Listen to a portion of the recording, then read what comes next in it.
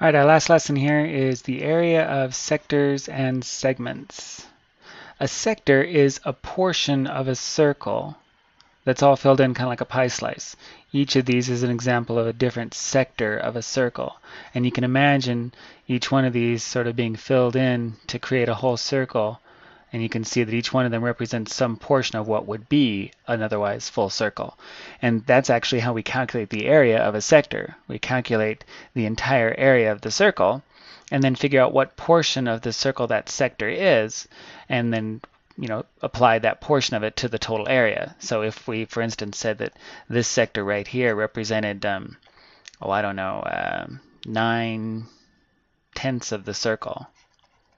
Yeah, if this sector represents 9/10 of the circle and the area of the circle is 20 units, then this segment then would be 9/10 of 20, or 18 units. So you can see that really we just do it very similar to the way we did the length of an arc. Yeah. The only difference between a segment, sector here, like we're talking about here, and a segment is that the segment then is a portion of a sector. It's just as if you draw a line across the circle and then fill in the section between that line and the edge of the circle. So this area I'm coloring in red in here represents a segment because we drew this line across the circle here and then filled in between it and the edge. Now there's also actually at the same time there's a larger segment on the other side, but generally we deal with the smaller one and then just pull it out of the total. And what we do to calculate the area of a segment is to calculate the area of the sector that it represents. So from here to here, the same way we calculated these other segments down over here. And then we calculate the area of the triangle that's formed by these 3 points. Get another color in there.